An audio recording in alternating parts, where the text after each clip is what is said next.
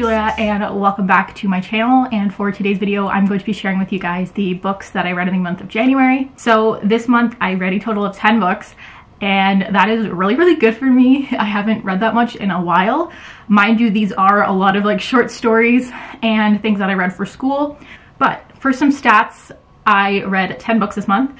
8 were classics because of school, 1 contemporary and 1 fantasy. My total page numbers was 1,127. And again, this is kind of low, I think, compared to other people's because I read a lot of short stories. I read 8 ebooks and 2 physical books. 8 of the books I read were adult, 1 middle grade and 1 YA. I also have read, out of the authors that I read this month, 5 of them I've read before and 5 of them were new to me. So that's like a perfect balance right there. For ratings, I gave no ratings. A few books I gave no ratings this month just because I didn't want to just put a number on it just because I'm supposed to rate all my books. I really didn't know what to rate it, so I'm just gonna talk about it, but like I didn't give it a rating. So there's 4 books like that. 2 3-star books, 3 3.5-star books, and 1 4-star book. So the first book that I read here was 4321 by Courtney Stevens. This is a young adult contemporary novel. This follows the story of Bus 21, where a bunch of people were on the bus and a bomb went off. So 19 people died and there were 4 survivors. So we follow those 4 survivors and how they all processed trauma and how they all process it. So for the 4 survivors, we have Rudy, who is now in a wheelchair. We have Carolyn, who was the bomber's boyfriend. The bomber's girlfriend. And we have Golden and Chandler, who were a couple at the time and who were not even supposed to be on the bus, but they were.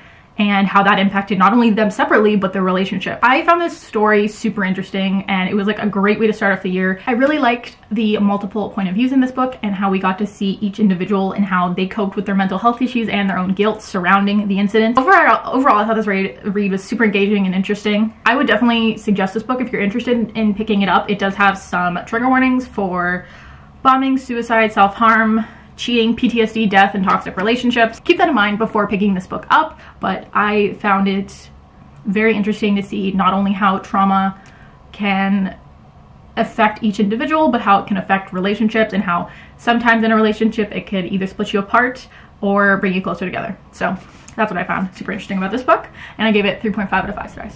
The next book I have here is a short story. So this is called The Story of an Hour by Kate Chompin. Chomp. I pictured a little like dinosaur when I said that. Okay. This is about a woman named Mrs. Mallard, and her husband dies and she has a heart condition. And that's like really all you should know for a synopsis just because of how short this is, and I don't want to give anything away. But it has a feminist vibe, which is super nice, and overall it was like a pretty good short story. I would recommend picking it up. I give it 3 stars. This one I'm going to struggle with because I'm looking down on my computer because of I have a nice dock full. So the next book I have here is Iphigenia and Tauris by Euripides. I totally could have said that wrong. I 100% could have said that wrong. I read so many Greek tragedies this month and I fucking love them.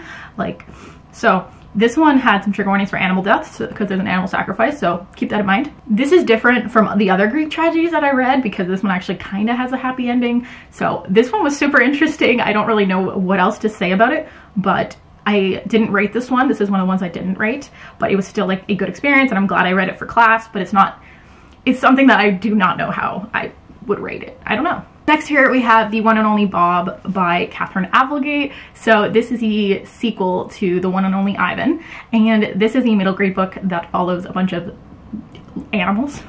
It is so cute. So this book follows Bob, who is the little dog on the cover, and the gorilla named Ivan is from the previous book, so you get to see him again, and the elephant Ruby is in this as well. So this book talks a lot about friendship and family, and it's just like a really wholesome story. There's some like little illustrations throughout it. If you're looking for a fun middle grade, I would recommend this series. I still liked the first book better in my opinion, but this one was still like so wholesome. So wholesome. I gave this one a 3.5, and there are some trigger warnings for animal cruelty. So keep that in mind. Next here I have Hills Like White Elephants by Ernest Hemingway. So I've read from Ernest Hemingway before, but it was a very long time ago. It was The Old Man and the Sea. I read my mom's old copy. This is the first time I've read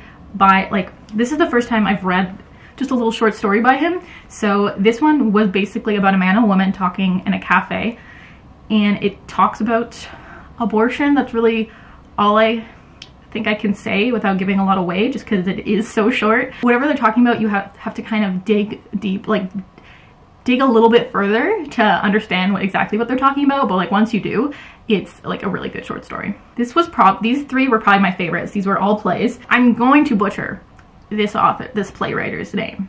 Absolutely. But it's basically a trilogy with Agamemnon, the libation bearers, and Eumenides. I looked up pronunciation guides before this video, and I'm still struggling with this author's name.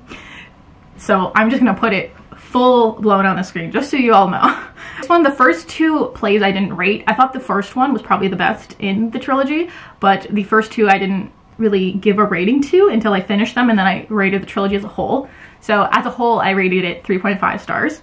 These do deal with like death, suicide, rape, and cheating, so keep that in mind. This follows Agamemnon 10 years after the fall of Troy. Yeah, it was a very good trilogy, and I just have been really, I've been reading these for my mythology class, and I'm just really enjoying flying through all of these, and I find them, I don't know, I love it. I love it. But overall, I really enjoyed that trilogy. And yeah, if you guys have read any Greek plays, let me know your favorite down below. I would love to know. I still don't know my favorite. I don't think, I want to read way more before I can like pick, you know, a favorite, but let me know if you guys have any favorites down below. We only have 2 more here. So next is The Rocking Horse by D.H. Lawrence. This is about a young boy named Paul who learns to predict the winners of horse races with the help of his rocking horse. So this talks a lot about family and money, and it's very insightful in that way. It is like a gothic tale kind of vibe. I overall gave this one 3.5 stars. I thought it was super interesting. It's not really what I expected at all, but these like little gothic short stories are becoming like my favorite thing ever to read. I think they're so interesting. Last but not least, we have A Rose for Emily by William Faulkner, who I've never read anything by this author before. This one does have some trigger warnings for poisoning, suicide, and death. Also, there's a few N-word drops in here, which I noticed and was like, so I just wanted to mention that as a trigger warning, that there is some N-word drops in here. This follows a woman named Emily, and it's basically a group of people telling the tale when she's at her funeral. So they all gather together and they're kind of like talking about her life and like all these things about her, and they're doing this at her funeral because the whole town went to her funeral, which is like one of the first lines of the story. This kind of gave me, this was my favorite, by the way. This was like one of my favorite short stories that I read, but it kind of had the Virgin Suicides vibe where these other people were like an outside point of view was narrating about a particular person and their struggles. So that's how I kind of got that similar vibe, I guess. But honestly, A Rose for Emily was really good, and it was like a darker gothic tale. I gave it 4 stars. I thought it was very good. If you're interested in it, I would also suggest picking that up. So there you guys have it. That was my January wrap up. Let me know your thoughts in the comments down below and your favorite book of the month. Thank you guys so much for watching this video. If you enjoyed it, give it a like down below, subscribe, follow me on Instagram, Twitter, Goodreads, any of that kind of thing if you're interested, and I will see you all super soon with a new video.